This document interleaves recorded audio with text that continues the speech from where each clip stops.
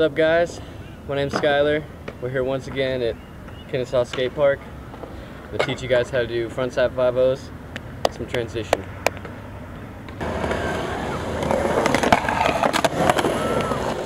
First thing you're going to want to learn how to do is a frontside kick turn. After that, maybe go a little bit higher and do some scratches on the coping. Once you feel comfortable with that, you'll be ready for the full-on 5-0. When I do 5-0s, I like to keep my front foot behind the bolts and my back foot comfortably in the pocket on the tail.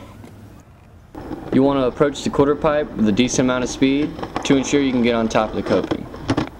Once you feel your wheel go over the coping, you want to put pressure on your heel to make sure you lock into the grind. While you're grinding, stay centered over your heel. When you feel like you're ready to come in, just throw your shoulders right back into the ramp. Once you feel comfortable on the small quarter pipe, you can throw some 180s in there, maybe some other variations, transfer to other ramps, and then after that, take it to the big dogs.